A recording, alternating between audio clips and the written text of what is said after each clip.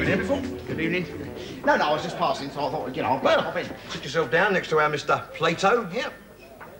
Not Plato, the philosopher. That's right, yeah. I'm your biggest fan. No, honestly, I've read everything you've written because I'm a bit of a philosopher myself. You know what I mean? Yeah. Oh, yeah. Now, what would you like, sir? I've got Retsina with a drop of paraffin, paraffin with a drop of Retsina, and, of course, the straight paraffin.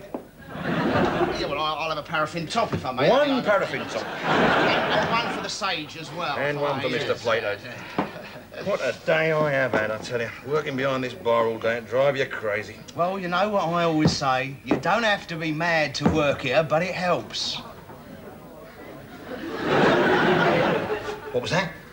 I said, you don't have to be mad to work here, but it helps. That is brilliant! That is so clever. You know, what if I was to write that down? Yeah. You know, on a little bit of imitation wood, with a little bit of varnish. Yeah. Little gold chain. Oh, yeah. I could stick it up behind the old bar, couldn't I? Yeah. People come in, it's sort of thought-provoking. They'd say, what a clever thing Magnus has got up behind his bar. Yeah. Oh, it's a marvellous idea, that. Don't you think so, Mr. Plato? Well, it's mildly amusing, I suppose. Well, call yourself a philosopher. You've never said anything as clever as that, have you? Yeah, well, I could if I wanted to. Yeah, no chance. I could. Go on, then. All right, then. All right. The square on the hypotenuse of a right-angled triangle is equal to the sum of the squares on the two adjacent sides. You've been getting pissed with Pythagoras again, haven't you? You see, the trouble is, it's not funny. I mean, it's not going to make my customers smile, is it? You know what I always say? Smile. People will wonder what you've been up to. He's done it again! That is bleeding profound, that is. There's nothing clever about what he's saying.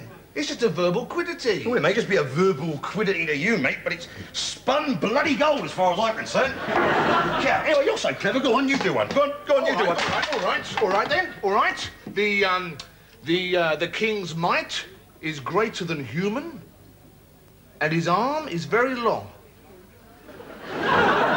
Bollocks. Well, come up with something a lot more down to earth to get that up behind Magnus's bar, I can tell you. Like, how about, don't throw your cigarettes in the urinal. It makes them soggy and difficult to light. Oh, yes!